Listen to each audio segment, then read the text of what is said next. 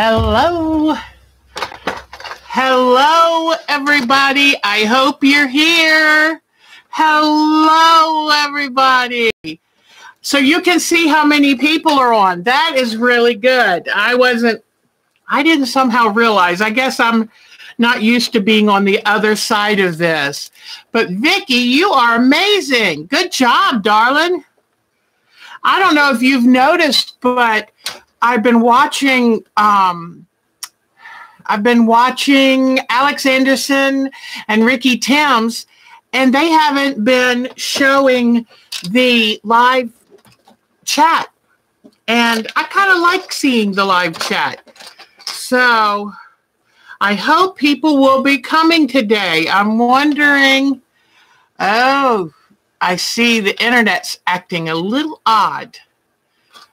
So anyway, hello, how are you? I want to make sure I'm on the right thing. We should be on the right thing. So let me just real quickly check something. But it is so good to see you. Whoops. Okay. So I have a few things to show you. I was rushing along, trying so hard to get a piece done for you guys. And it is on the right thing. So good. Glad to know.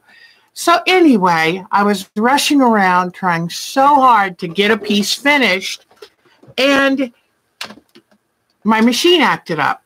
And I thought, wouldn't you know it, right before I'm supposed to go on live. And I really wanted to finish it. Well, hello, everybody. Looks good and sounds good. Excellent. Thank you so much. Mark really bailed me out. I tell you what, I can't count the number of times he has bailed me out. So, Cheryl, hello. Kathy Klein. That's a new one. So welcome here. So good to see you. So I was working on trying to finish my sun and moon. Do you remember my sun and moon I've been working on? I was trying to finish my border on it, and my machine started acting up. Well, I didn't want to be too late trying to fix it and then finish that. So what I did is said, well, I think we'll do a little online show you how I clean my machine, just in case, not everybody knows how to clean a sewing machine. And I thought I would show you how I do it. And once again, I'm trying to straighten up a little bit. I get so focused. Hi, Patricia Fry. I am easily distractible. But the flip side of that is when I do concentrate, I can concentrate so much that I don't always stop and go, Deb, you've got to be online in 5 minutes. So you better finish getting ready so you can be online. So it is so good to see you. So the first thing I'm going to do is I'm going to show you how I clean my sewing machine. So this, and then I can't wait. Hi, Marcia. I can't wait to show you my sun and moon because I'm really, really happy with it. And I want to show you, I have now proclaimed that Mark is my official colorist.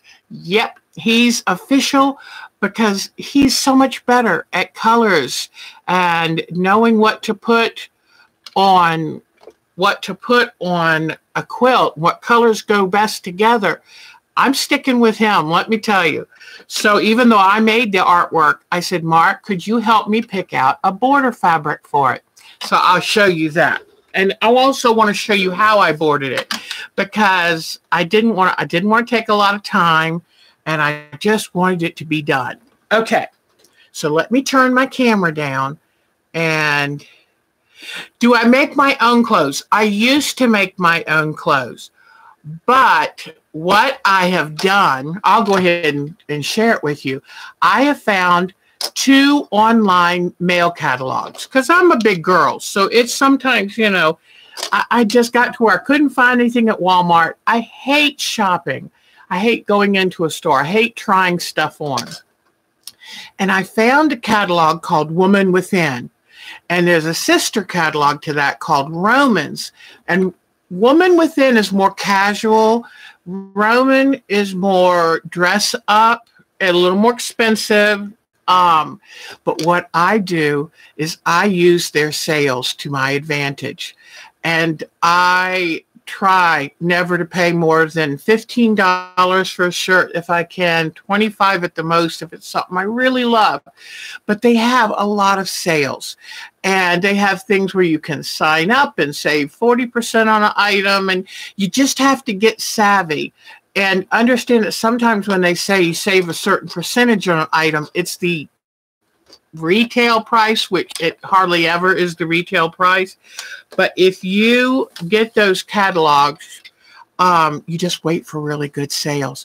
A lot of times at the end of a season, I can get things. But I used to make my clothes, and honestly, now that I have been getting them from Women Within and Romans, I've been so happy. So a lot of times I'm finding the fabric is a little thin and cheap, but for what I do, and I only, I don't dress up like this normally. And so it gives me a chance to, if I just wear them for a couple of hours, I try to take good care of them. So, but thanks for asking that question. I used to just do catch as catch can. And the thing that now, it makes me feel better to have certain clothes that I can switch into.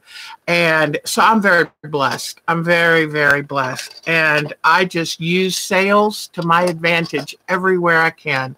And so, but those are the two best places that I have found. Let me show you how to clean out the machine. Okay, I'm going to turn this around. All right. So I was sewing along, and I noticed, let me see if I can find it here on this. I was stitching here, and all of a sudden the thread started catching and spooling up underneath. And I didn't want that to happen. Oh, it probably did because I ran out of that thread. Pooh. I was trying to make that, it was a dark purple. I was trying to make it last because that's the only bit I have of it. I have had this spool of thread for 25, 30 years. When I used to work at the museum, somebody came by and said, "Would you like any of this stuff?" And I took it because it gave me so many different colors. Okay, so number one, that was one problem. So now I'm going to come in here with another dark purple. Let me see. I think I see one more that might be a little better. Hold on just a second, guys. This, let me see. Nope, that's too light. I'm going to have to go with this dark purple. And this, as you can see, doesn't have that much on it. My thread used to last a lot longer in the past, but now I'm so busy doing so many things. Okay, before I thread this, I'm going to show you what I do to clean a machine. Okay, I come up with the brush, and because this machine will not open this part. This is my Juki. So I just get up in here the best I can. See how you can kind of stick that brush right up in there and get out all the dust. Look at that brush now. That caught a lot of dust. Because understand, you don't want any dust anywhere in your thread line, because that will get in between some of your tension disc. If dust gets in your tension disc, if it gets tangled up in your thread, you will have a mess. Plus, it's good to keep that light bulb clean. So there, I have gotten 3 brushes full of dust out of there. So this is the first thing I do when I clean my machine, is start at the top, just like cleaning most other things, because then this dust will end up falling down onto the deck. So now I'm ready to clean my bobbin casing, okay? So I get the screwdriver. Now, people don't want to do this. It seems like too much trouble. You must do this. And actually, some people clean out their bobbin area, you know, every bobbin change. Well, I'm not quite that fanatical about it. And, but I would say take this off and clean out your bobbin area every new project. Okay. Hi, Debbie. What's wrong? You're sick in bed. Oh, bronchitis for weeks. Oh, honey. You take good care of yourself. We don't want you sick. And you know, something like that bronchitis, you just have to really take good care of yourself, because if you don't, that screwdriver is too long. Let me come up here. I used to have a very short screwdriver. I'm wondering where it is. Let me see.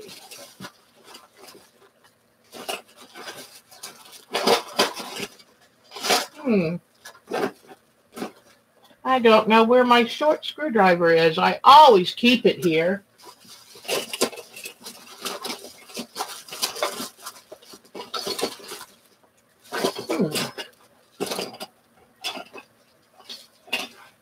Okay, I am not sure what I did with my short screwdriver. Darn. Let me try my best to get this screw out of here.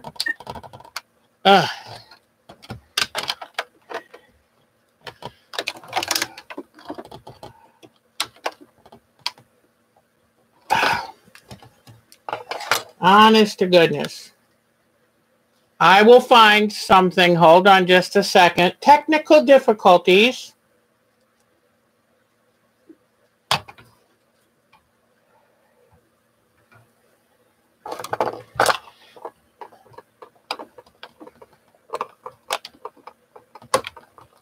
All right, finally broke that screw loose.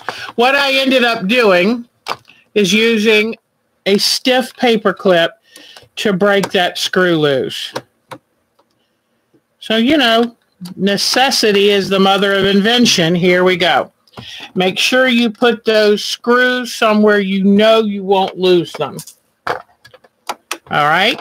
When I was wondering what was wrong with my sewing, I didn't realize my thread had run out, but I noticed these were sticking out of the bobbin case. So sure enough, what these are is these are threads that have gotten tangled in the thread cutter. So look at that. Now, you know that's not good for running your machine. So I got those out. And now what I'm going to do, there's one thing you should never, ever, ever, ever do. Don't ever blow inside your sewing machine. Ever, never, never blow in there, because that will force the dust down in this housing. And there have been sewing machine repair people who have pulled out. I mean, it was so much lint and dust in there, it was keeping the machine from turning. So, well, it's a good idea to take your presser foot off. I don't have my foot near it, but anyway, but yeah, don't. And when you're cleaning this, the instructions probably say turn off your machine. Well, I like the light left on, but yeah, if you want to unplug your presser foot just to make sure you don't accidentally. Oh, but look, you see this so far? Now, that's just the start. You wait, because I have been using this machine a lot. Look at this. And I love this brush. I'm trying to remember where I bought it. It probably was Connecting Threads. It might have been Tooltron, but this is my favorite brush. They have these little tiny things that often come with the machines, and they're not worth much. I mean, truly. And see, by keeping this clean, it'll make my thread cutter work better. But I have gotten quite a bit of dirt out, and I'm not finished. So what I do is take this brush, stick it down in here like this, going back and forth to pick up, look at that, pick up any kind of stray dust. Now I'm showing you this way. There is something else I use. I'll show you in a minute. But I wanted to make sure to show you if all you have is a brush. Now let's say you don't have a very good sewing machine brush. Look at this. Is that a lot of stuff or what? So if you don't have a good sewing machine brush like this one here, then go get a paintbrush and use a small paintbrush with good soft bristles and use that. But see how I really work it in the hole and kind of jab at it so the dust gets stuck in the hairs. Yeah, pipe cleaners are great things to use. So, yeah, it's so important. People don't realize how important, and go work it in every which way you can. Never use kid air in your sewing machine, ever. You do not want to push those threads and that lint back into the machine and get it into the working here. So I think I've done a pretty good job.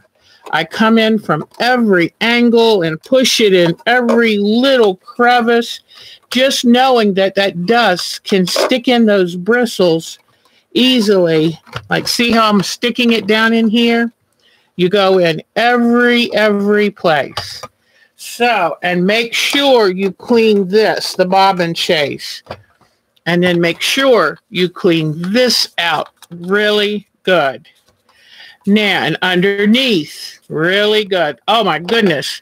I just got all of this dust from the bottom of this. Look at that. So, now, what I do, I keep this normally up by my... Now, this machine doesn't call for any oiling. Just calls for keeping it very clean. But I love this machine, so I shouldn't have let it get as dirty as it did. And then, if you're worried about your bobbin tension, you can take a thread and you can run it under. See, this is the little metal piece that when you normally load your bobbin, the thread runs under there. It can be good to run a piece of thread under it and make sure it's clean. Because sometimes if you have lint, this is a tensioner for the bobbin, and you want to run that through, make sure there's no tension under there. Now, if you have one of the silver bobbin holders you hold in your hand, there's a tension guide there too. And just run a thread under it like you would flossing your teeth, and make sure there's no lint in between any tension discs or any two places where the metal comes close together. So now I can run this, but let me take this back out. I want to show you one more thing. Years ago, I bought this Shark handheld vacuum cleaner, and it is wonderful. And then I can use this. Now, I'm going to move those screws out of the way. The good thing is the Shark has a little basket, so if I were to suck up the screws, I could get them back. But I don't want to do that. But I can then go in here and vacuum everywhere I can see. Vacuum up here.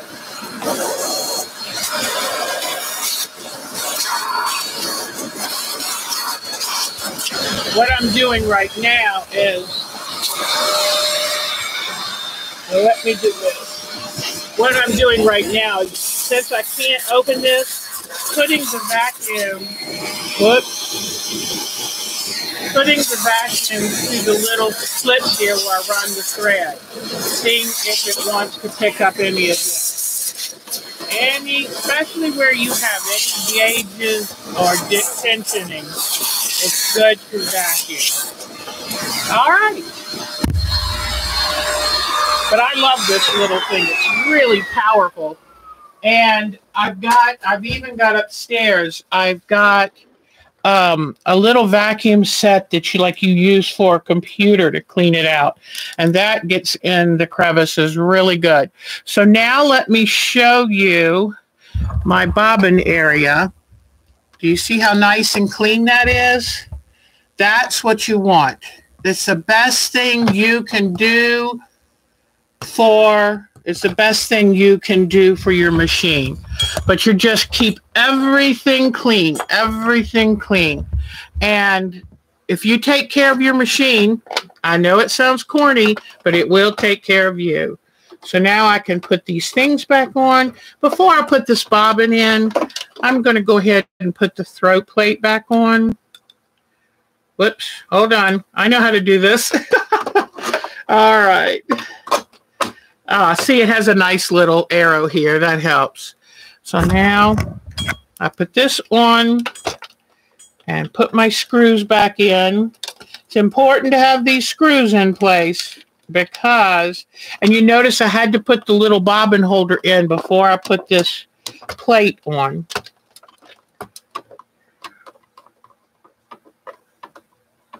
And you know, it's a good thing also to take a clean cloth every so often and wipe down your machine. I'll show you that in just a moment. Especially if you have touch screens, get any finger oils off of that. Now to tighten. You know, you don't tighten fully down any screw until all the screws are at least partially tightened, because otherwise you can get your plate slightly wonky, and that doesn't work. So now, since I don't know where my short little screwdriver is, I'm going to go back to my handy dandy paper clip and tighten that. You want to firmly tighten them. You know, don't go bonkers because you have to be able to get them back off. But you don't want this ever getting loose and moving because you could really mess up your machine. Now I'll put my bobbin back in and run the thread. Okay. And then I'm going to take this part of the clear bobbin case and clean that. All right, so now I'm done with the brush. I've cleaned it off. I'll put that back. And now I'm just going to take a clean rag. Now, it'd be nice if it had a little warm water on it, but I'm not near a sink. But I'm going to take and just clean it up. Clean up the machine. All right. And that way, because, you know, you could, with the thread being up here, you can get lint and all up in this. So just clean it good. And then now I'm done. So you could do this. Hi, Michelle Lang. You can do this. You know, at least every project, do this to your machine. Give her a little spa treatment at home. But it doesn't take but 15 minutes. And I bet you now it's going to work so much better. But it's not good. Whoops, sorry, I was getting lint off the microphone. I got my microphone linty doing that. Let me see. Nope, let me see. I want to see if my... Sometimes you have to adjust the little wire in your automatic thread needle threader. Let me see if this will... Aha, it works. Okay. So now I pull that through. Okay. And if your tension ever acts up too much, then get your thread, pull it in and out through the tension to just make sure that you don't have any lint in your tension discs. So there we go. I just thought I would just show you. Now this is my Juki. It's the one I take to classes and things. The reason it's here is because I was doing some freehand domestic quilting, and my Elna is not real fond of doing that freehand domestic quilting. And so I brought in, let me get this, whoops, we tried to tighten it, but it's a little tricky. I'm sorry. I'm trying to make a lamp arm act as a camera boom.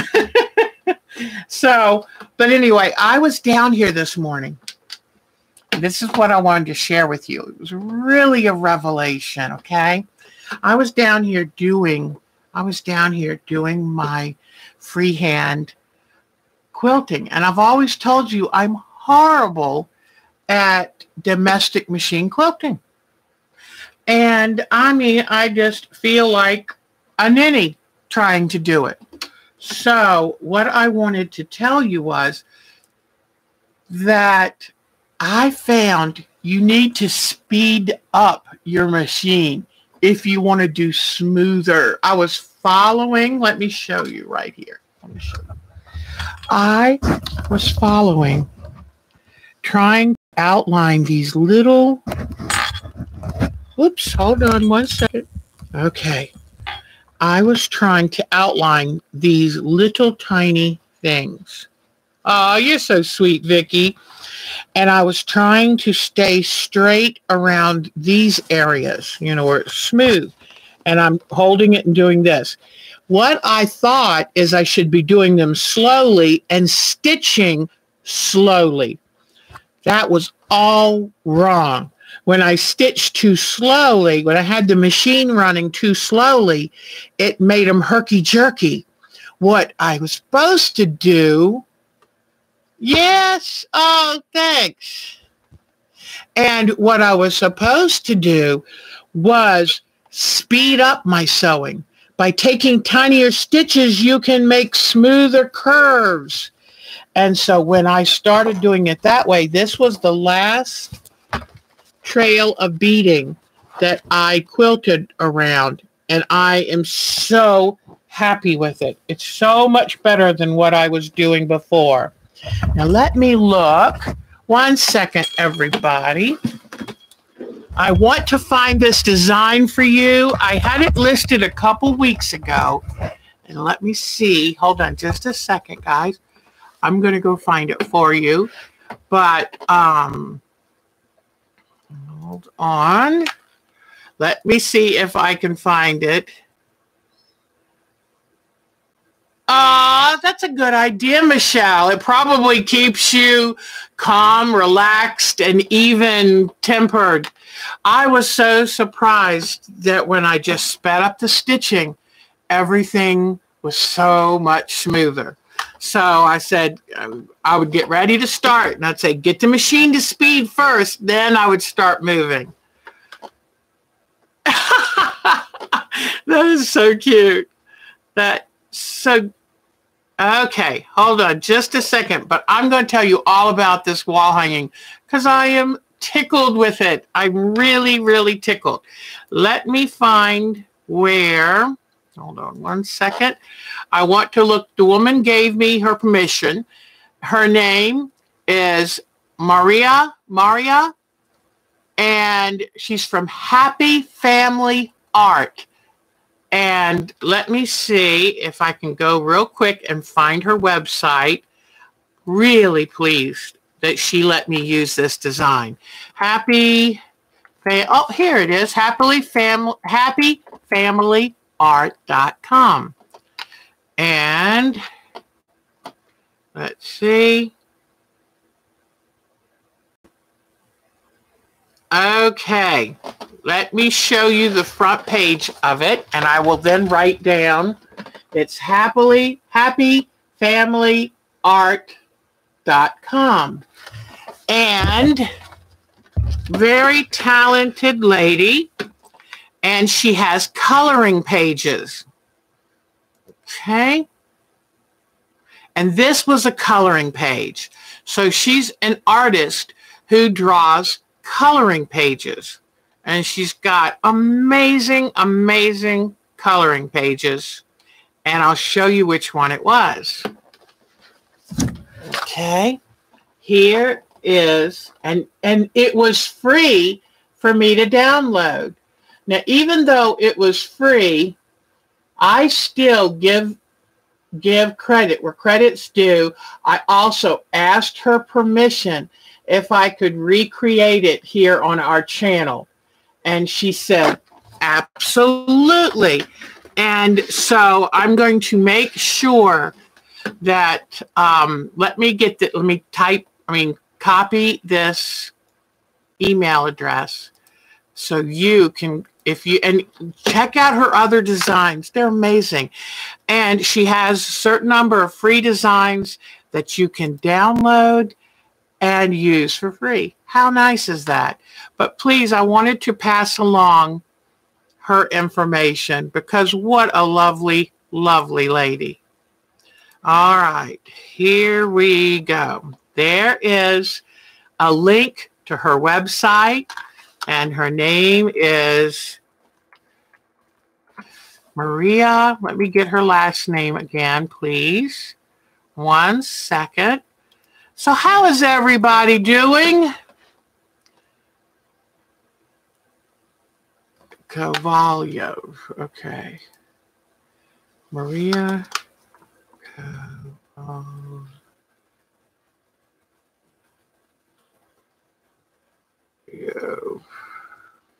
I believe, whoops. Let me make sure about her name. Hold on, guys. So,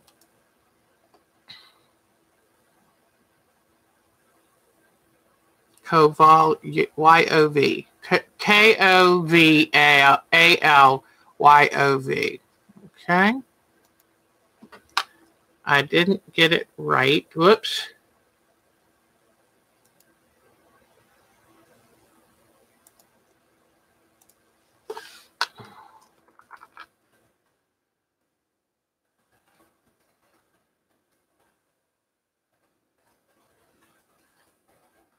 All right, I think I got this right this time. And she's with happyfamilyart.com.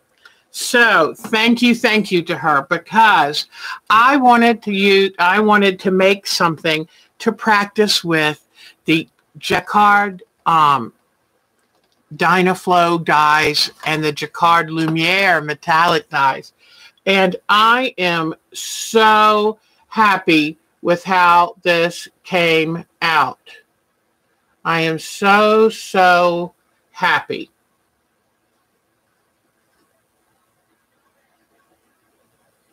And I did different trials, different colors.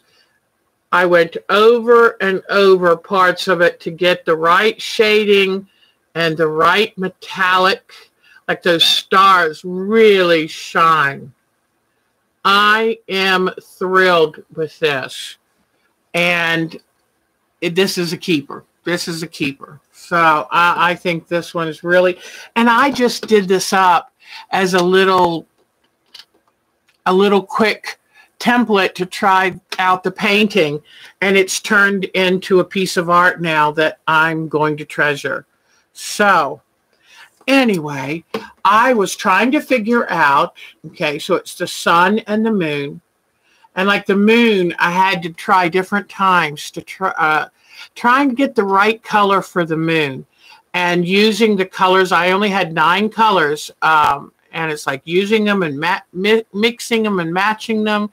And I even brought in, I'll give you a hint, if you want to do painting with these, I just had these starter kits, the little exciter kits.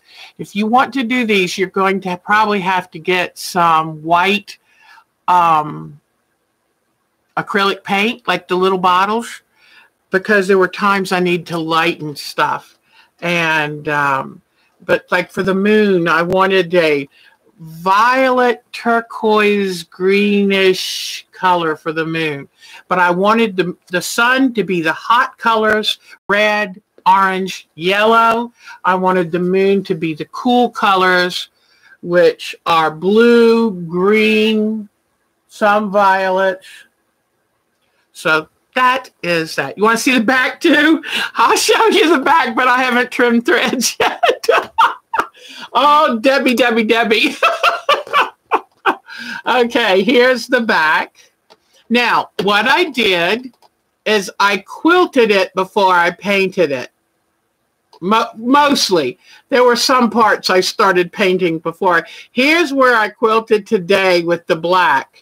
On the rest of it, I did a gray bobbin thread. Today I forgot and did black bobbin thread. So it really shows up. But I need to do some trimming. But it'll also show you just how much quilting I did.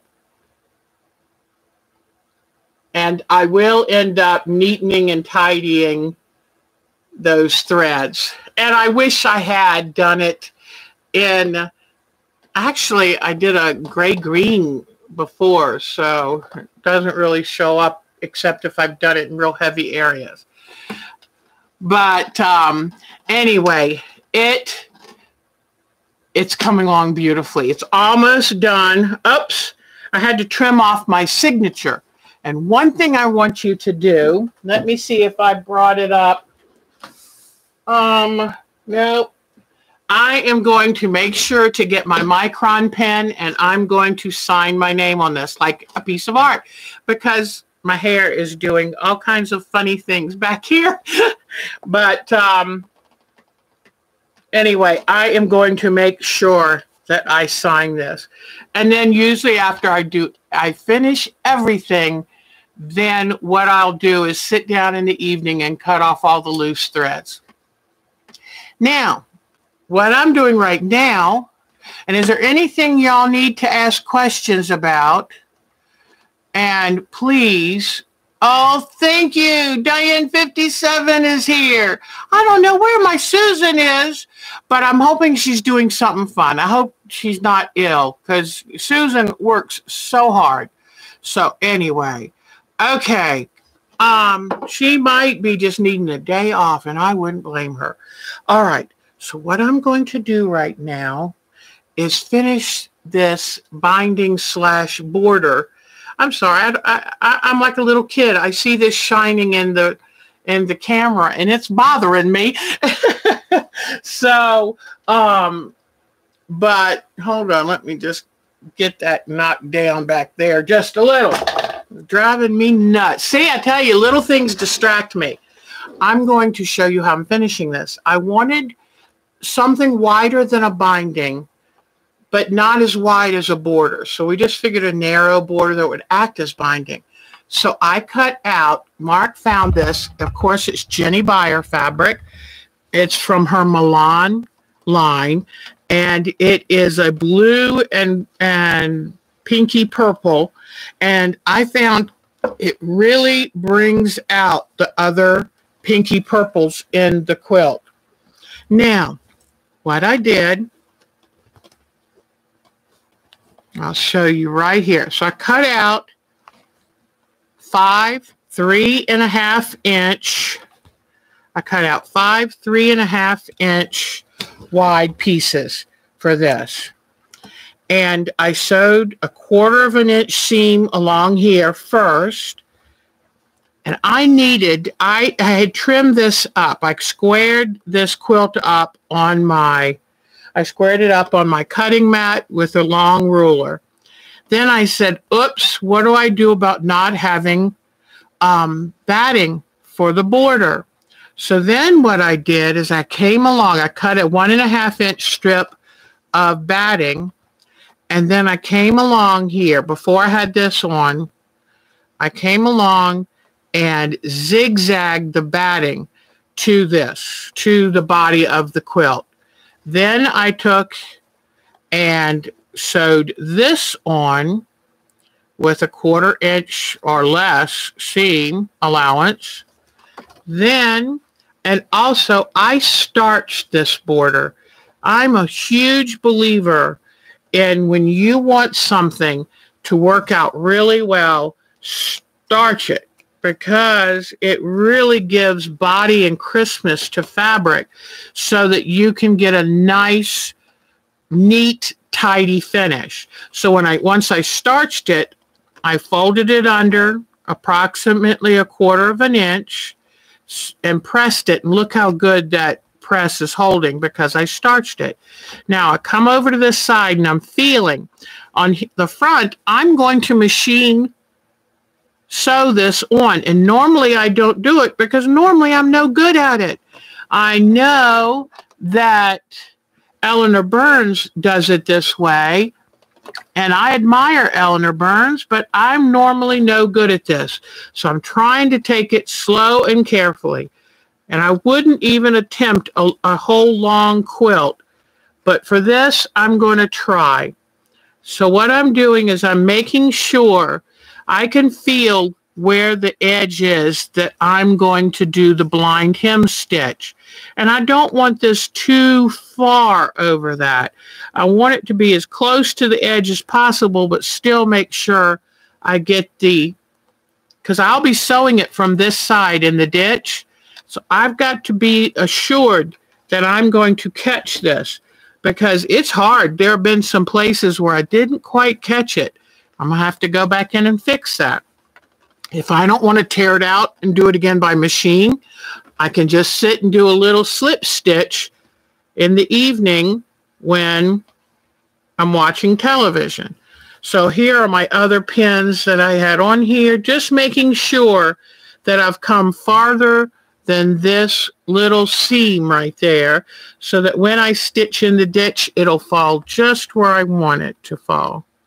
But I don't want it to be so much that on the inside it looks sloppy. Have you ever seen where they sew on the front and then you have a whole big piece like this? No, I want to get as close to that edge as I can. All right, so now I have it pinned.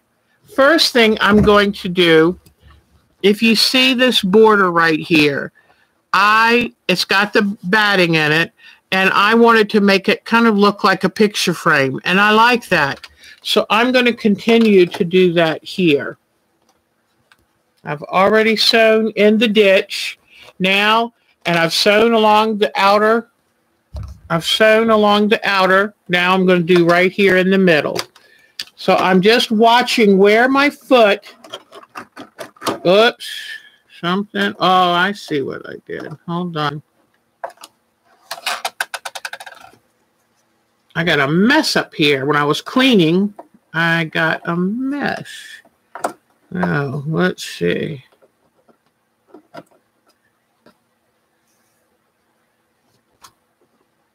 I'm going to try this.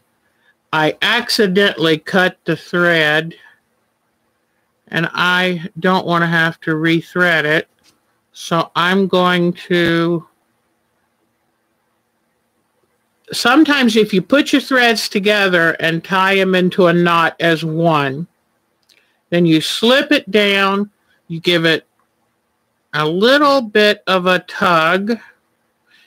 It's kind of, it's one of the ways sometimes when they're winding spools of yarn, they kind of attach them so they can keep winding. But all right, so then let me wind this back up, put it on here, and I'm going to show you how it's very easy. So far, I'm really enjoying the way I'm doing this binding / border. All right. Oops, what is going on? I wonder if I missed something when I threaded it. So I'm going to have to thread it and rethread it anyway. Okay, let's see what I've got. Oh, look at this. I have a feeling I missed one of my tension things. This is what you call a bird's nest or a mess. So let me cut. I'm going to cut this off. You don't want to leave it on and stitch over it. It's just too messy.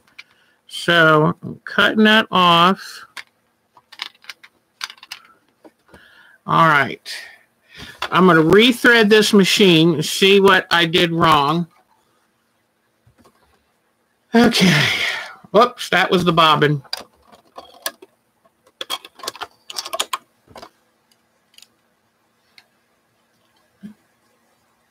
This is definitely reality. This is not a fancy. And plus, I like you to see what I actually do. I don't want to edit this out because I feel like if I have these problems, then somebody else is probably going to have these problems too. And so I feel like, you know, I can show you how I did something and how it worked or didn't work, and you can decide what to do from there. But this is definite reality.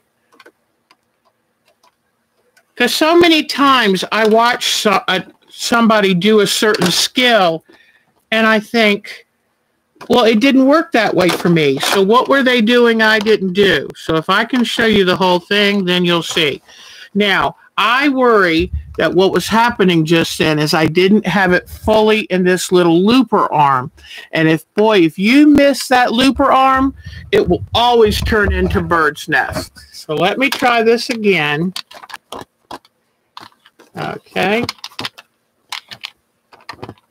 Pulling any loose stitches, getting these off. All right, let's try this again. I start about 5 or 6 stitches before where I quit last time. Aha, it's doing fine. So I think that's exactly what happened. I didn't get it in the looper arm. And that's why it turned into a mess. Okay.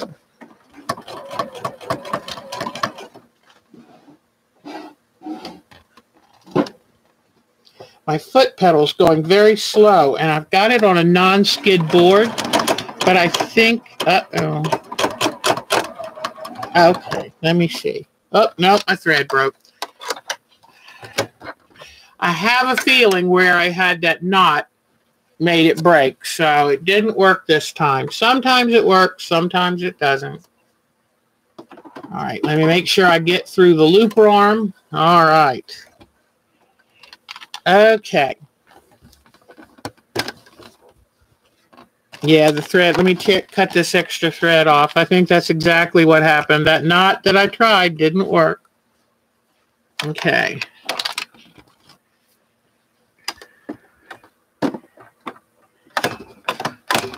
Oops. Oops. All right. Here we go again.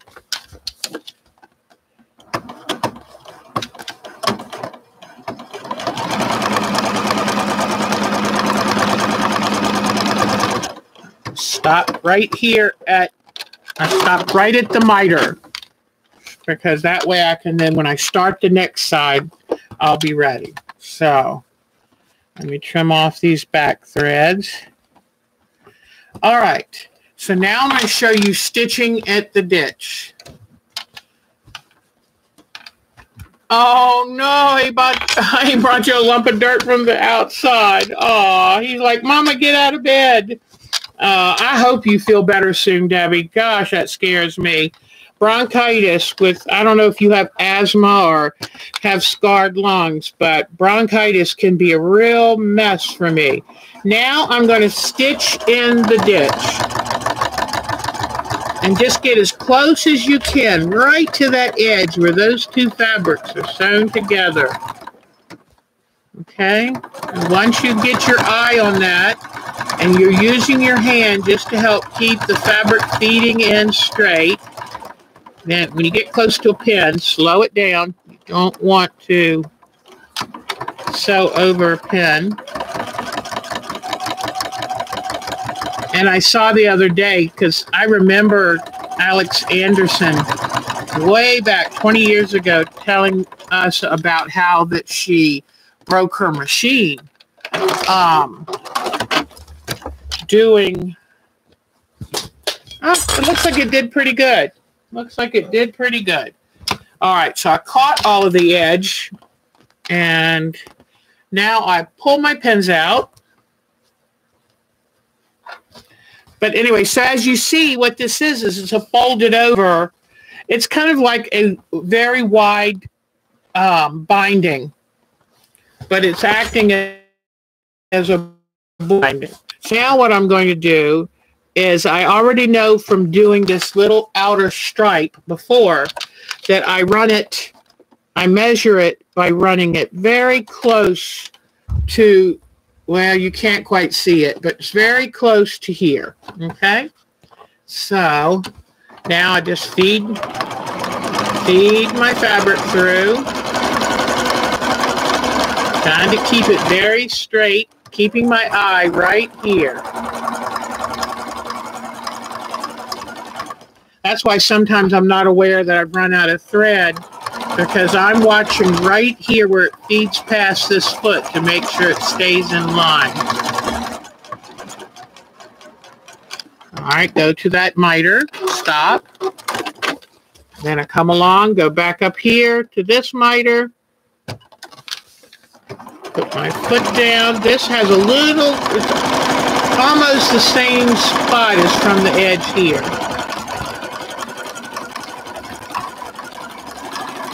This one's a lot easier to do because it's already got a nice flat path from the previous. So, all right. So now you see how I add this border, and I think it looks pretty darn cool myself. And it's easy. It's all machine done. And so you saw how I added the border, the little strips of batting, and I zigzagged them onto the body of the quilt because I knew you can't have a border binding without batting in it. It's got to be the same consistency as the quilt. And then that way I knew it would make really cool creases to look like a frame, because that's what I wanted it to be. So we went over the first fabric that I wanted to do this for this border. I brought up a brightly colored print of ginkgo leaves, and it was like pastel ginkgo leaves. And I brought it up and I said, Mark, what do you think of that for my border? And he said, I don't like it. He said, it's too busy. It's like takes away from the quilt. So I was like, oh, it always kind of feels a little bit like, oh. But I sat and thought about it. And I thought, well, yeah. And I thought, okay, what are these? These are supposed to be the sun and the moon. So maybe you could go down and look for some of your sky or outer space type fabric, and that'll tie it in with the celestial kind of theme.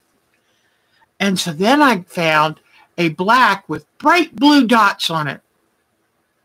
I thought, that'll do it.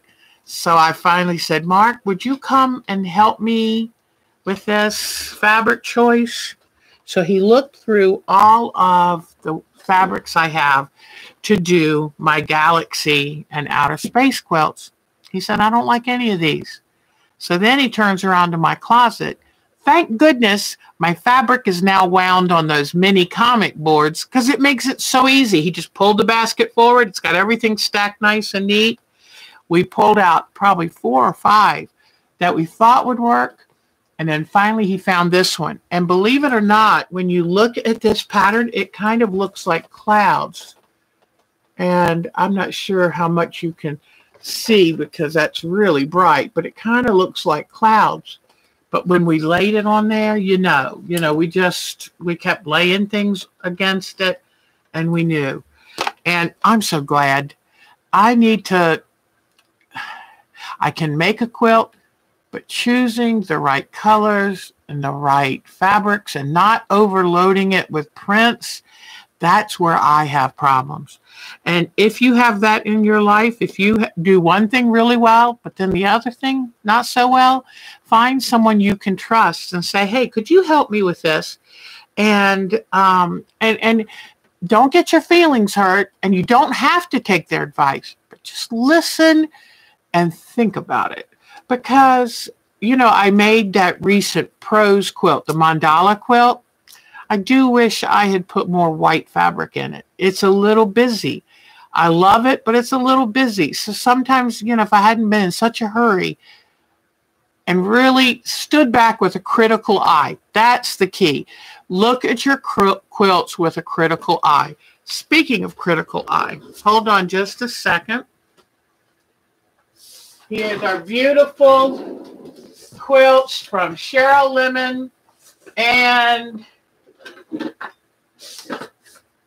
Nadine. And on the back of this is my undersea quilt. And we're going to finish this, I promise, by this week. I wanted to finish it last week, but you know what? I was still enjoying it. And I've fallen in love with that quilt. So, but what I'm torn.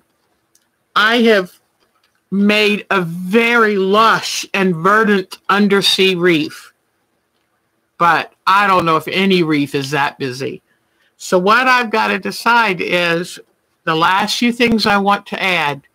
Are they going to really add to it, or are they going to take away? And if they don't add to it, I don't want to do it. So it's a tricky balance.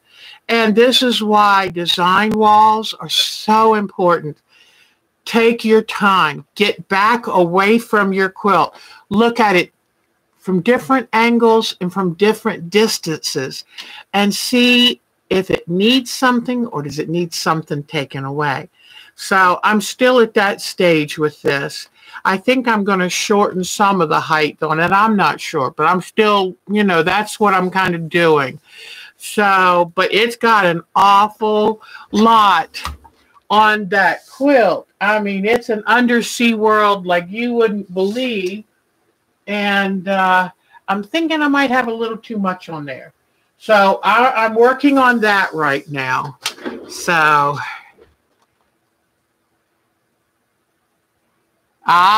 gotcha. And well, actually, it's my Mark. My sweetheart Mark he's my color person. But isn't it wonderful, Vicki, having a color person that's there to kind of say, you know, and he also will help me with, you know, I sometimes think if a little bit's good, then more is better, and it's not. So he helps me with that kind of stuff too. All right. So I wanted to show you another thing. I did this one about 10 years ago, and I did it in an ugly fabric contest. Okay, an ugly fabric contest. And let me find the ugly fabric for you. See this green and orange fabric right there? That's the ugly fabric that I was given. And you know what Bonnie Hunter says? If the fabric is still ugly, you haven't cut it small enough. So that's what you do with ugly fabric. With my ugly fabric, I made this with it. And so I kind of think now I've got a collection here. And with this one, I did some pastels, some color work on it. But this was all, it's funny, this was an early form of my collage quilting that I love so much now. This was all with fabrics with just a little bit on his eyes, nose, and mouth, the paint, but the rest is letting the fabric speak for it. I think I did win. So it got to the point when I was running my group, I realized I had to stop entering my own contest because it really wasn't fair. And that's when I first said, well, maybe I've got to go onto the bigger stage. And I'm excited about entering more quilts and shows. But anyway, so I really like this. I loved all the different fabrics I chose.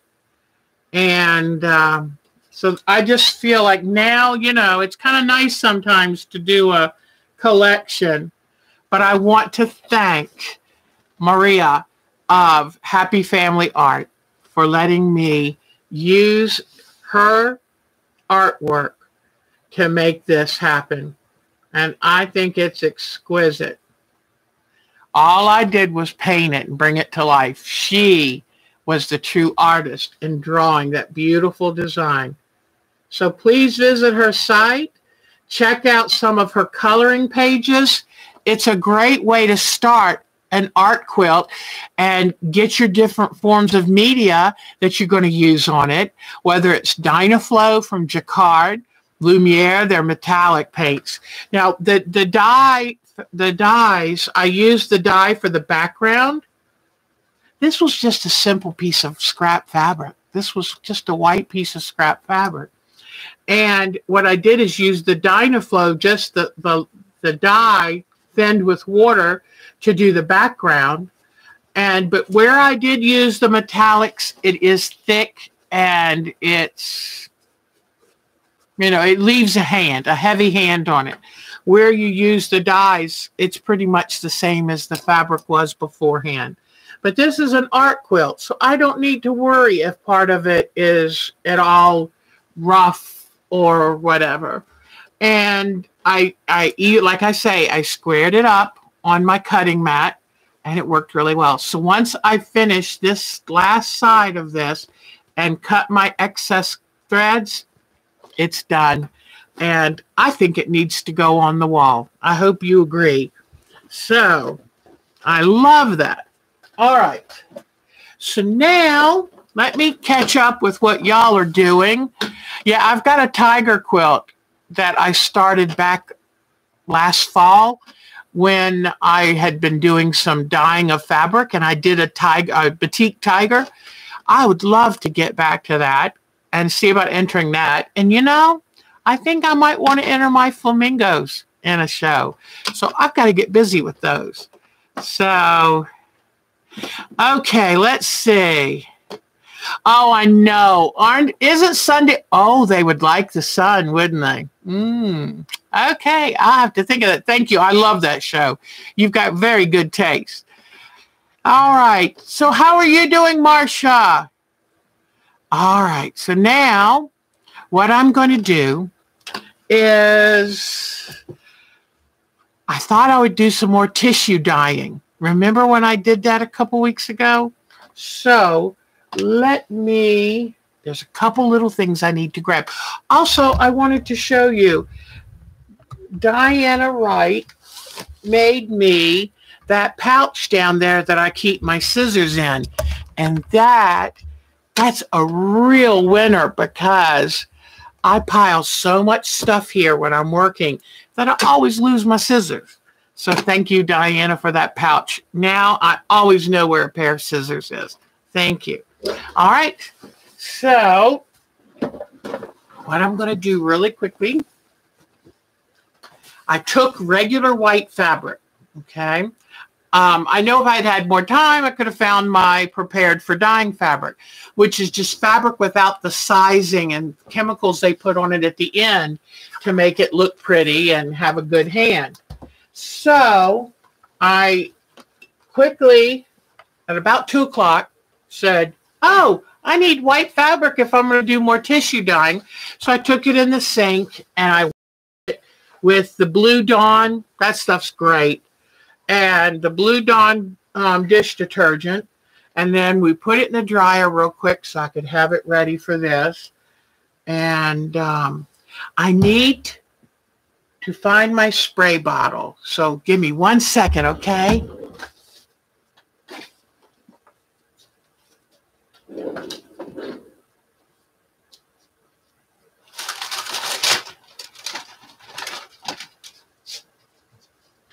I found it.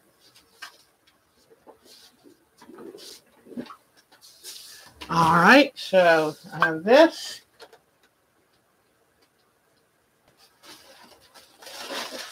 And I have this. This is the Spectra Art Tissue. It's called Bleeding Art Tissue, Spectra Art Tissue.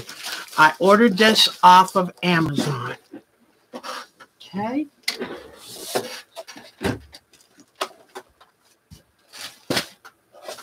All right. But let me fill my spray bottle because I found this is perfect for tissue dyeing. Perfect. if you don't drop it in the trash can. All right. I am tickled with this tissue dyeing because you don't have to have the big vat of dye.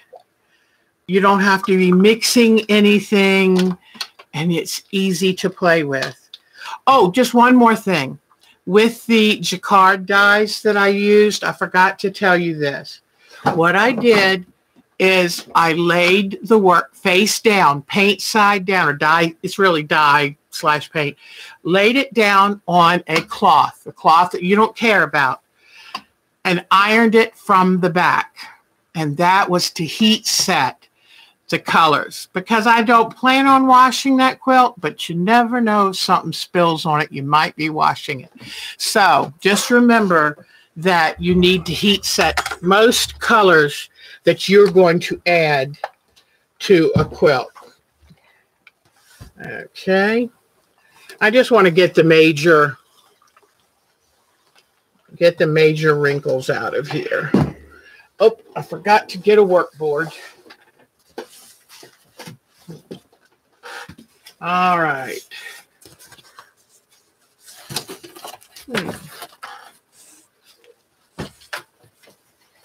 Let me grab a board to work on. Just a moment here. Here we go. All right.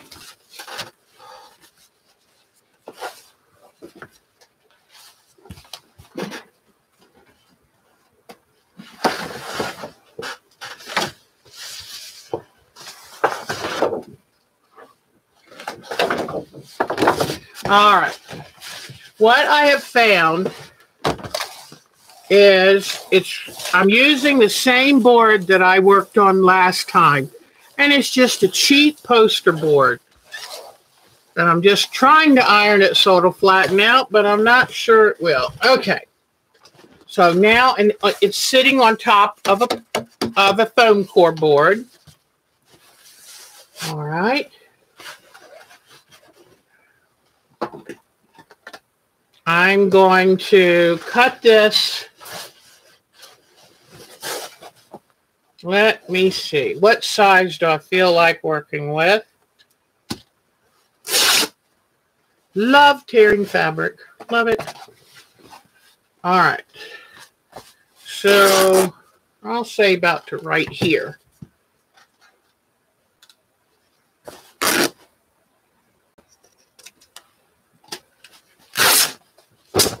Okay. Let me do something for just a minute. All right. There we go. Let me see. How far can I move this? Well, we don't want it in front of it. All right. Shed some light on this subject here.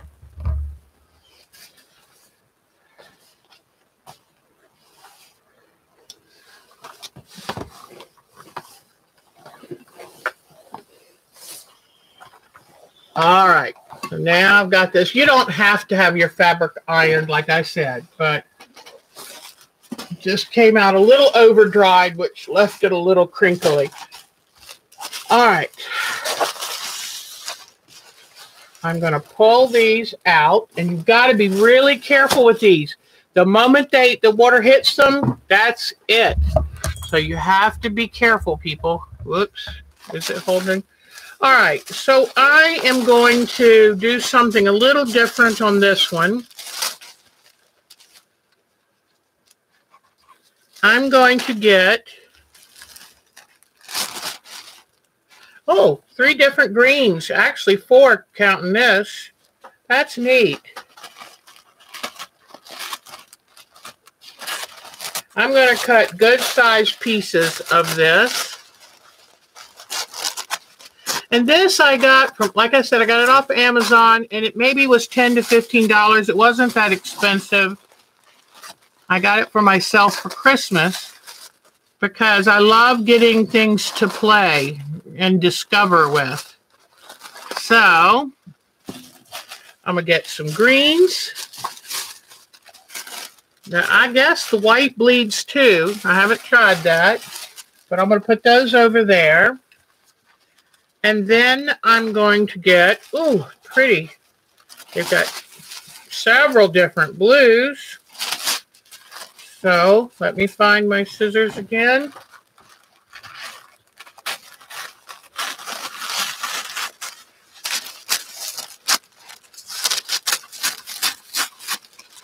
Okay. Whoops. I just realized, like, okay, here we go. All right, Vicki, take good care, sweetheart. And then I'm going to pick out a couple different sunset colors. So these don't have to be that big. So now I'm going to cut these out. Okay, and what I'm going to try to do is this. We'll see how I do. But this, remember, it's just playtime. So no worries at all. Let me get a thin little strip of this.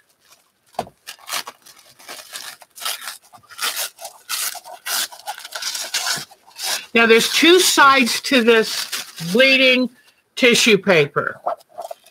There is a very shiny side and a less shiny side. The less shiny side goes placed down on your fabric, okay? But what I'm going to do is try to just do landscape type colors. Now let me make sure I check, because see, one side, the real shiny side, is the paper itself. The less shiny side is where it has the actual dyes, the dye colors. So let me see.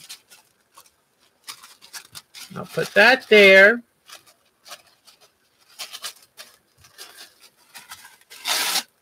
Okay. Let's see. Making sure I put the not so shiny side down first. And what I'm doing is trying to layer this on so I get a graduated dye. Then where this sky begins, right here, will be very dark. And I will work myself up to a lighter, to the lightest sky. All right, I think that's pretty good. Well, maybe, let me see. Now, I don't know if this is going to work, but this is what I wanted to do with y'all today. Let me try this again. This is what I wanted to do with y'all today. So let's see how it goes. You start with the darker blue. The sky gets lighter as you go up. That's really shiny. That's less shiny. Let's try this here. And then I'm hoping, if not, lick your finger and see how it works. I'm hoping, oh boy, come on. I don't know, I'm gonna lay it here and see what happens. All right, so you lay these here, and then you just come along with your water bottle and you just saturate them.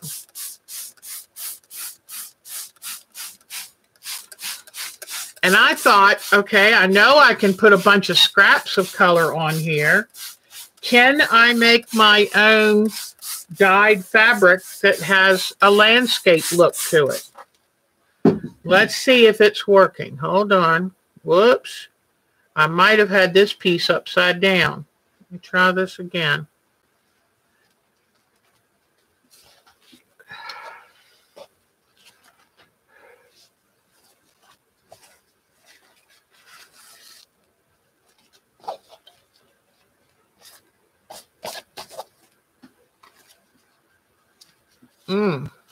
I laid it on the green, unfortunately. Oh, I'll have a little green in my sky.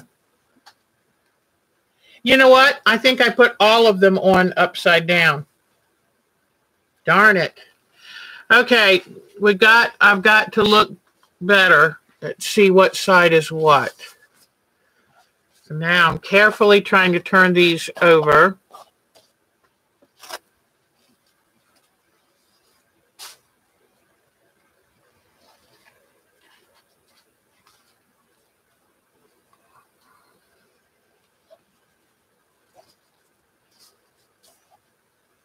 I thought I had the right side, but I need to find out.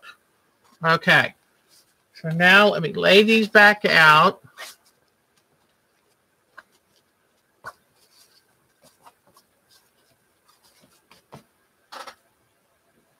I know the die works. Oh, no. But it's still affordable. Darn. You know, it seems to work that way. It's like they maybe put things out at a good price, and as soon as they start getting orders, they raise the price. So, and you see how the die comes off, so you're left with a very translucent product.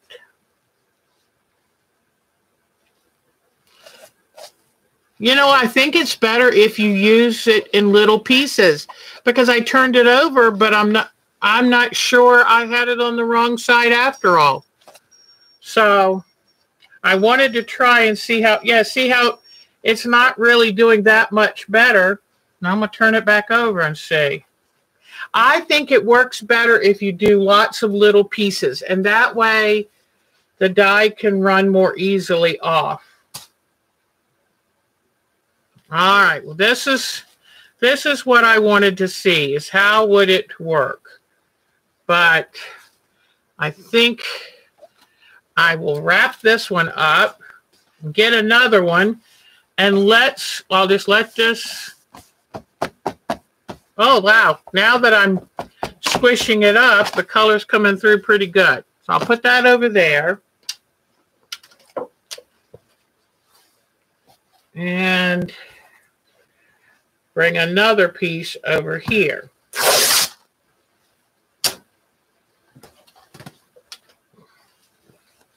And what I'm going to do with this one is I'm going to start dry and just tear them up and drop them on.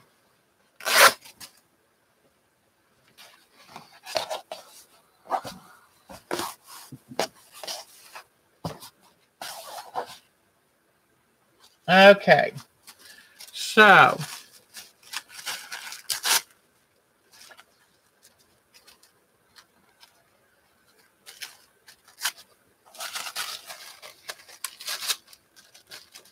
I don't have any, well, I think when it's big pieces like that, it just doesn't let the die loose as good. I'm not sure. I will have to investigate that, because I know the last time that I did a bunch of little pieces, it did beautifully. So I thought, what if I did large strips and tried to get a so-called landscape look? That would be wonderful, because I'm always looking to do landscapes. But let's try this. Let's see what happens with this.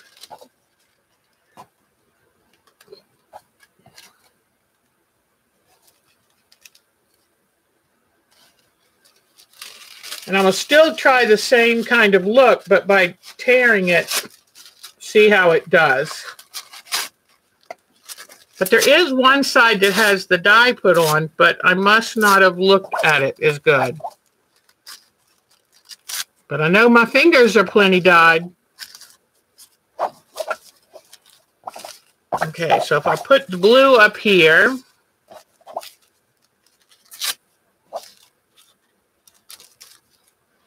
okay.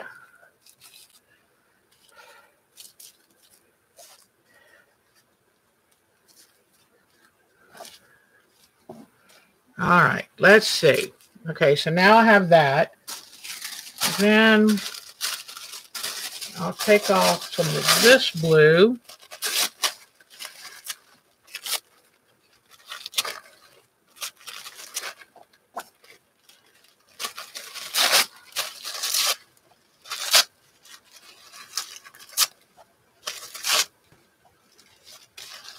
All right, now, then I'm going to try some of these sunset colors. Let's see what we can do with these.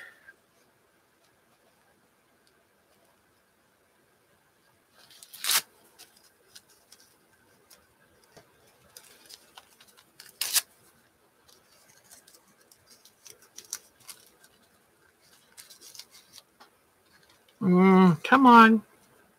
Boy, it's very fine. It sticks together a lot. These are really beautiful colors. So there's a fuchsia and red and orange and yellow and just beautiful.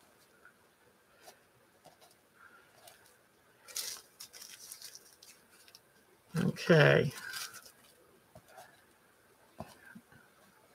All right. And then go back to my green.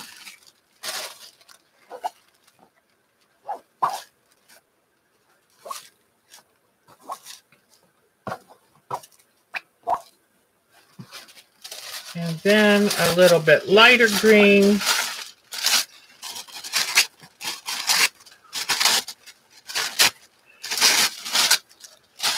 And a little bit lighter.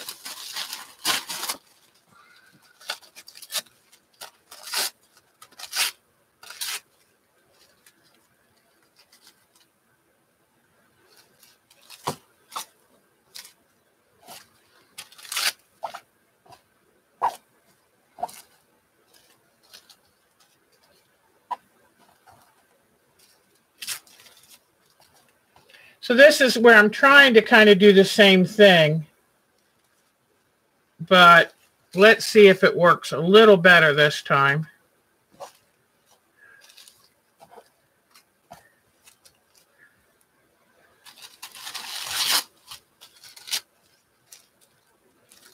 The problem with tearing it together is it's hard to get the tissue papers apart. So, okay. All right. So now with this, let me see what happens.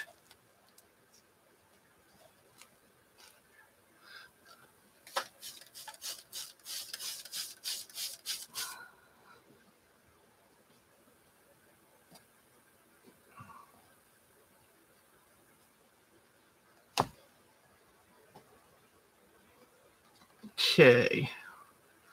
Let's just see what happens. You have to be careful when you spray them down because you don't want to blow them away.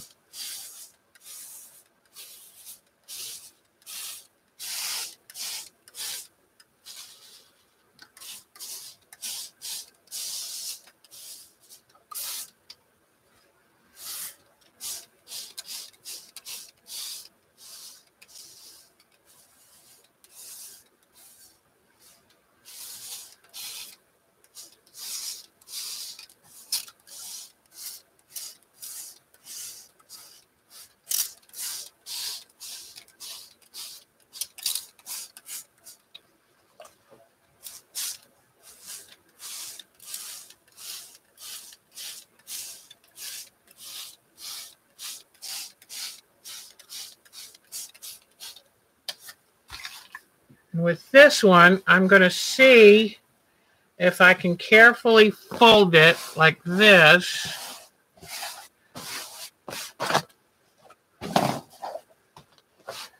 Wow, it's coming through the fabric.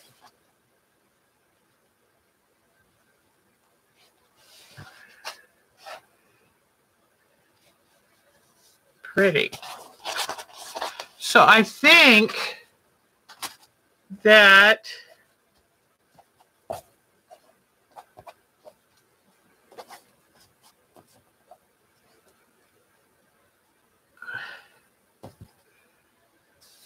I'm going to fold this back together.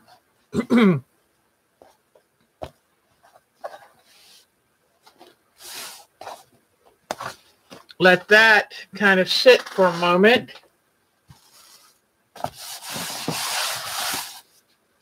Let's see what happened to the first piece.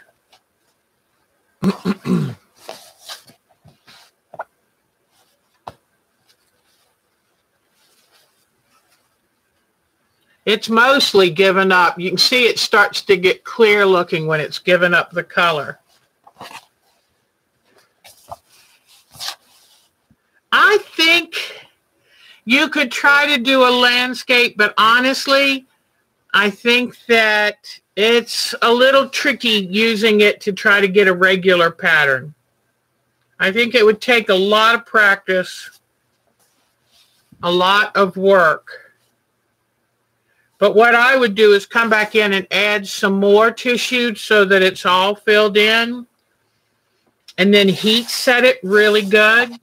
And then I think, you know, and then once you've heat set it, try to see if you can wash the color out. If the color stays, then you can use it as a batik or use it as a marble.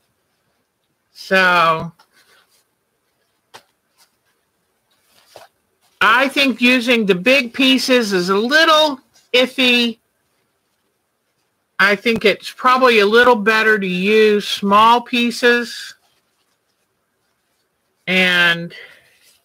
But what a great way to play with color and dye and not have a big mess on your hands. I wonder if you soaked it with salt water afterwards, would that work in helping to set the dyes? Because that's going to be my next stage, is how color fast can I make it? So now I'm going to roll it back up. I like the booking it because I think it helps share the dye.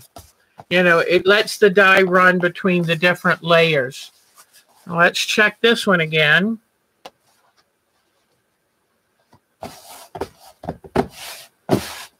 Luckily, since we're staying at home, I don't have to worry about my hands. I think this is right pretty.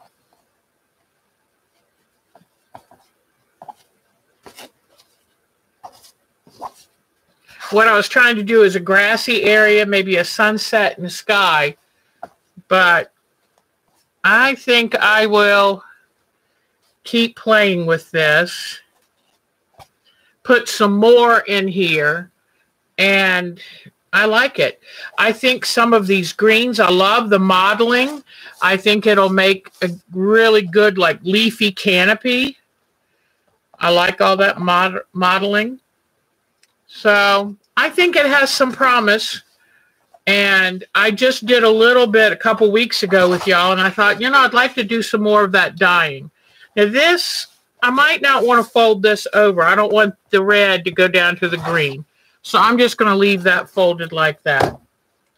All right. Well, that was fun. And like I say, how easy is that to do dyeing on fabric? Remember, if you don't have prepared for dye fabric, you need to wash it and get out any sizing on it that would keep the dyes from sinking into the fabric, because regular white fabric you buy has that sizing, and it's just that much harder to get a really deep, rich color. So I love this. This is a sunbeam lamp. I was given it at the Myrtle Beach quilt party, and it's really great. Look how easy. You have 3 levels of light, and it has a little, like, transformer that plugs in. I mean, how easy. You could plug it into a computer. It has a USB port on it. So, okay. So anyway, what do you think? It is a tissue paper that comes, it's called a bleeding tissue paper, which sounds a little gruesome. But what fun is that? I can sit in here in my nice clothes and just sit and play with fabric. So just remember to wash your fabric really good and dry it, and then you can get the sizing off so you get the best color concentration you can. I might put a little salt in a wash. Well, I need to heat it first. I need to heat it, and then maybe I can wash it with salt. Salt kind of can help stabilize color. So when I used to work at the museum, I used to use lots of good old table salt or kosher salt to put in with the laundry to kind of help retain the dyes we put in. So, and let me show you the tissue paper again, because it's not just any tissue paper. It is Spectra. It's called Bleeding Art Tissue. Spectra Art Tissue. And it comes in a pack like this, and I got mine, 25 assorted colors, 100 sheets, and it was like $10 to $15, somewhere in that range. I got it from Amazon, and what a great project to work on with youngsters, because you just get them to cut or tear tissue paper. They can practice their cutting skills, and you just lay it on the paper, and then they can carefully use a spray bottle, wet it, and if they touch it, they'll get colored hands. But that's part of the fun too, isn't it? So anyway, but I just thought I would show you that. Bleeding Art Tissue Paper. One of the fun things that's out there for us to play with. I love it. Because, you know, when I set up to do actual dyeing, it's a day-long process. This is quick and easy, and I'll heat set the colors and see what I get. Oh, thank you. This blouse I've had for a good awful while, a good long while, but thank you, sweetie. But what fun that was. Now, I think I have some pictures to show you. Does anybody have any questions? Anything going on? Yeah, it was a lot of fun. And as it sits here, they're getting deeper and deeper. Isn't that fun? I mean, that's pretty cool. So Mark took a couple pictures I wanted to show you real quickly. We're all, you know, part of this whole COVID thing. And so Mark went to Walmart Neighborhood Grocery yesterday. We said, let's write a serious list, because we hadn't been to the store in a couple weeks. And we were getting a little concerned about toilet paper, although we weren't ready to run out. But, you know, you get a little nervous, you know. And so I looked up, and if you go to the Walmart Neighborhood Grocery Stores and pick your store, you can check what's in stock. And you know, I don't know if it's absolutely accurate. It said they had Scott tissue, and they didn't. We got Cottonelle, but, you know, we got some toilet paper. So he got 2 packs and said, that'll do us, you know. But anyway, let me show you something. So we found out that our city was doing a light display off of Highway 52, which runs near downtown, and it was to support the, hold on just one second. Okay, wanted to make sure I wasn't showing the, okay, here we go. So they were using purple lights to display a thank you for all the essential workers that are keeping our world going. So I ordered from 1,000 bulbs, I ordered 4 strands of purple lights and made a purple flag to thank all of the essential workers who are keeping us going. We're very, very thankful to them. So at night, the purple lights glow. And I mean, it's not much, but I wanted to do something. So that's what we're trying. Okay.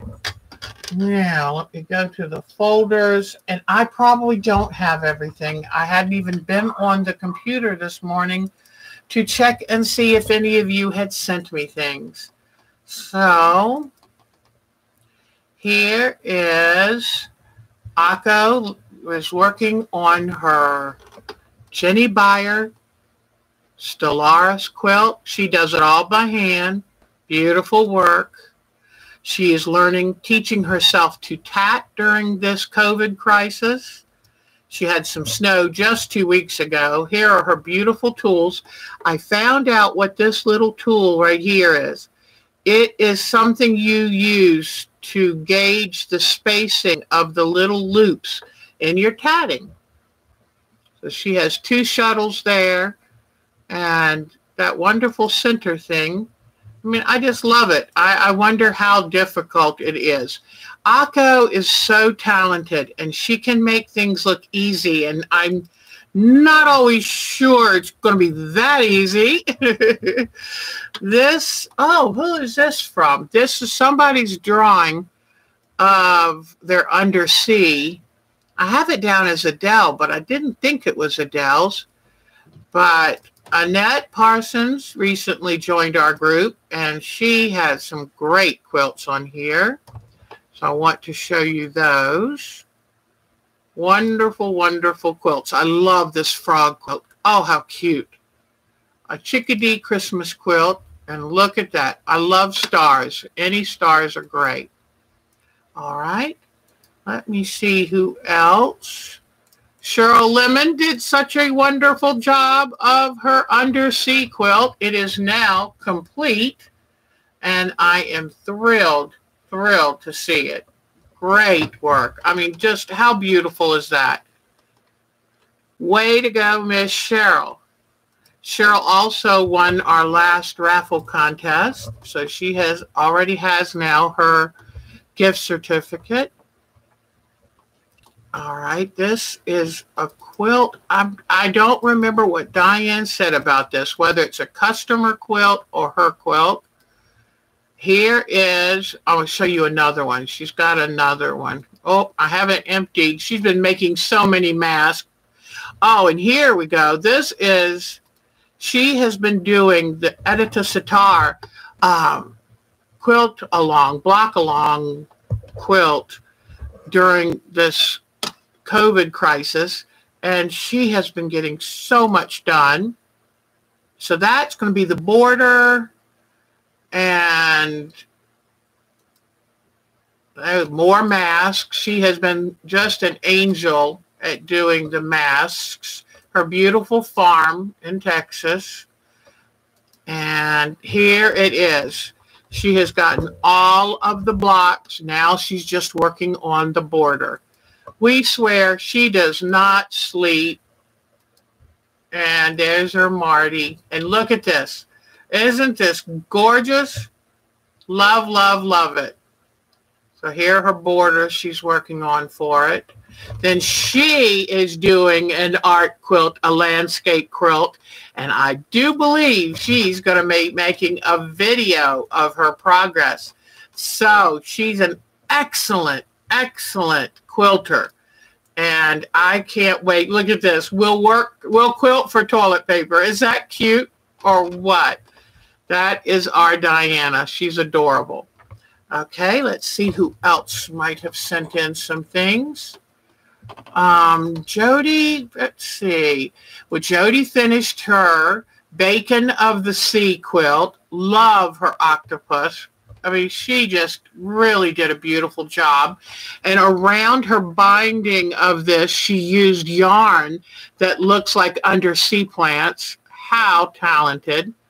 Then this is another quilt she made. That is a big, scrappy quilt, let me tell you. And then her kitty cat. Love, love, love it. Thank you, Jody. Okay, let's see.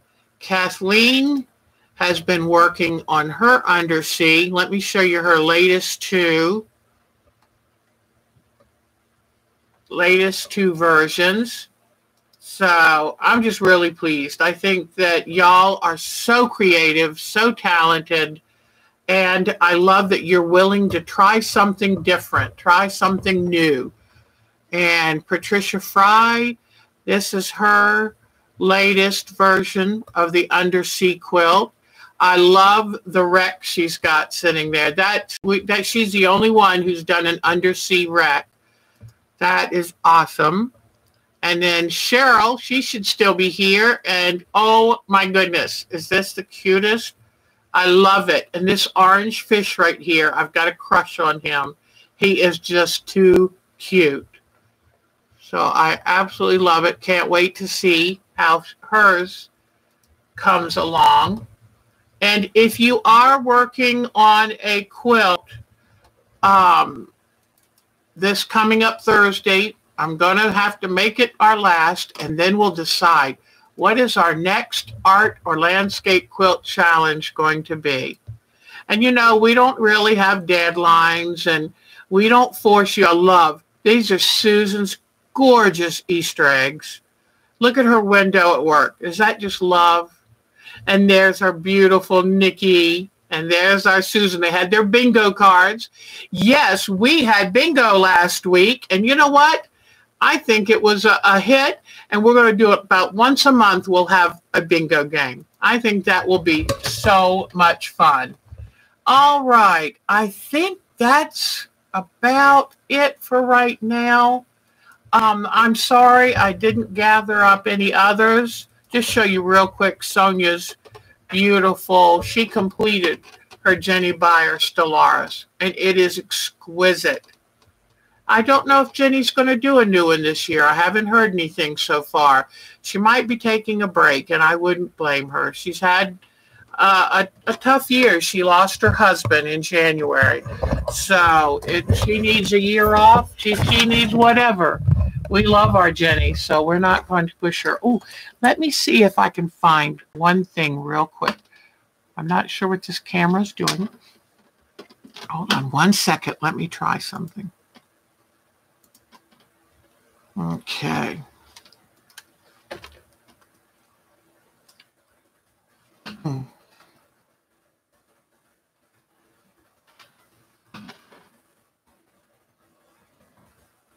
Okay, hold on one second, please. I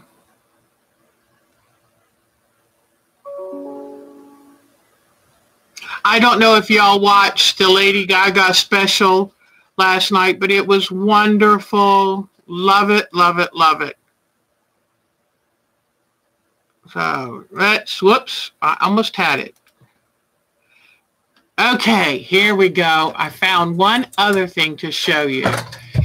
I told you that Mark got a drone. Well, boy, has he had fun. Let me quickly, whoops. Let me show you this.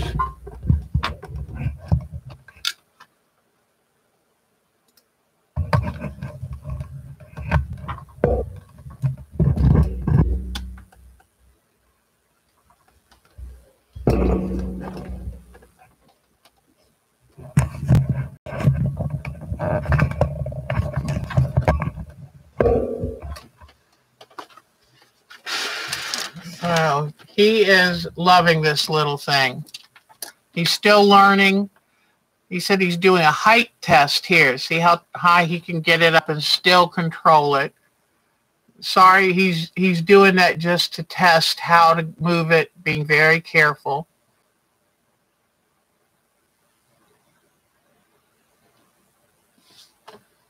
I love seeing the world from that height. We normally don't get to see that.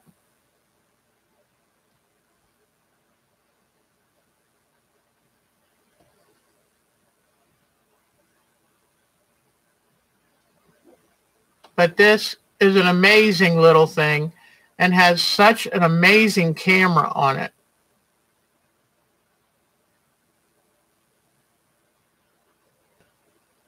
There's Mark. And then it has a button on it where you push it and it'll land. It'll land right where it started from. Isn't that cool? So I thought you might get a kick out of that. I'm trying to think if there's one that he has. There might be one that he has.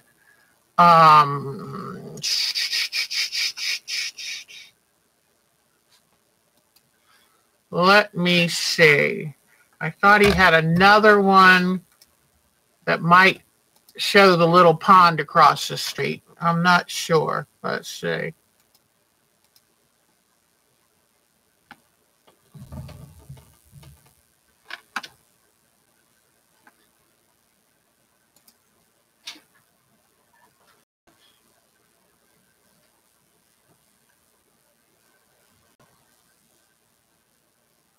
Well, I'm not sure. Oh, he flew it up. This is funny. He flew it up to see the flag on the front porch. Well, I was hoping he had. I'm not sure. Oh, there we go. This is a little pond across the street that we love, love, love, love. Okay, I think we probably just about got it. All righty.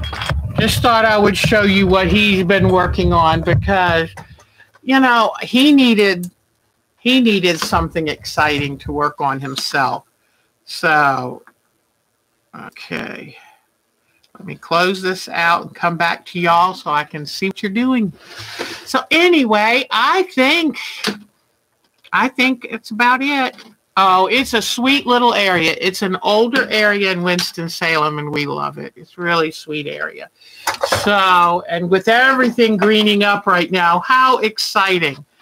But, yeah, the pond, it is a nice pond. In fact, I need to do some more walking. I was going to every day take a nice walk, and oh, that didn't last long. And we really need to because we sit too much. But anyway, well, guys, anything going on with y'all that you want to talk about? Anything? But Mark got all the groceries. He wore his mask I made him, and he wore his gloves. He went at 7 a.m. soon as they opened so that he hoped that he would avoid crowds. He got almost everything on the list, so the supply is doing pretty good. And he came home and took everything out of the bags, threw the bags away, washed his hands really good. It was worrisome. He didn't even want me near any of it because didn't want to take a chance. But I tell you what, we're real pleased. Everybody's been doing such a good job around here that we now are getting very few new cases. So if everybody's doing such a wonderful job, thank you, thank you, thank you. We're going to beat this, and we're all going to come out of it fine. Before you know it, you know, things are going to be a little different for a while. But I'm so proud of everyone for following these guidelines and trying to minimize the risk as much as you can. We've never had anything like this that we've gone through, and you have done a beautiful job. So thank you from the bottom of my heart. Thank you for sharing your artwork with us, things you're doing during this time. Feel free to send me photos to ourtime2quilt@twc.com. I love seeing your photos, what you're working on. And stay safe. Take good care of yourself. Try something a little different. Try to find, in fact, maybe next week we'll do some crayon drawing. Everybody has crayons sitting around, don't you? Bring your flosses, any kind of embroidery floss, and a pack of crayons next week. And I'm going to show you how to color a quilt with crayons. All right. Take good care of yourself. Oh, Mark is a doll baby. And, yep, thank you for being so good. Take your time getting back out. Tanya! Oh, I would love to see the china cabinet you painted. You are so talented that way, and it's so good to see you. Well, take good care of yourselves. I'll see you Thursday night when hopefully I have that done. And if you ever want to try a starter pack of Dynaflow, Jacquard Dynaflow or Jacquard Lumiere, I highly recommend it. I mean, now it's got me thinking of all kinds of fun things to do. And it's a way of combining quilting, painting, and coloring all in one. It can't be better. Adele, there you are, sweetie. It is so good to see you. Thursday at 7:30 Eastern Time, 7:30 New York time, we'll be working. And I should have that done. I have promised myself to get it done. No, Look at that. We'll see how long it takes to come off, right? All right. Hey, I always said I had a green thumb. All right. Well, thank you all. And I will see you Thursday and then next Sunday again. And I'll try to have some really interesting things for you to do. So don't forget, find your crayons and an inexpensive scrap of fabric and any few DMC flosses. Okay? We're going to work on something new next week. All right, everybody. Take good care. Stay safe. Y'all are the best. All right. Send me your photos. Take good care. Bye-bye, guys. You're the best. You're the best. Take good care of yourselves. You all mean so much to me. Take care.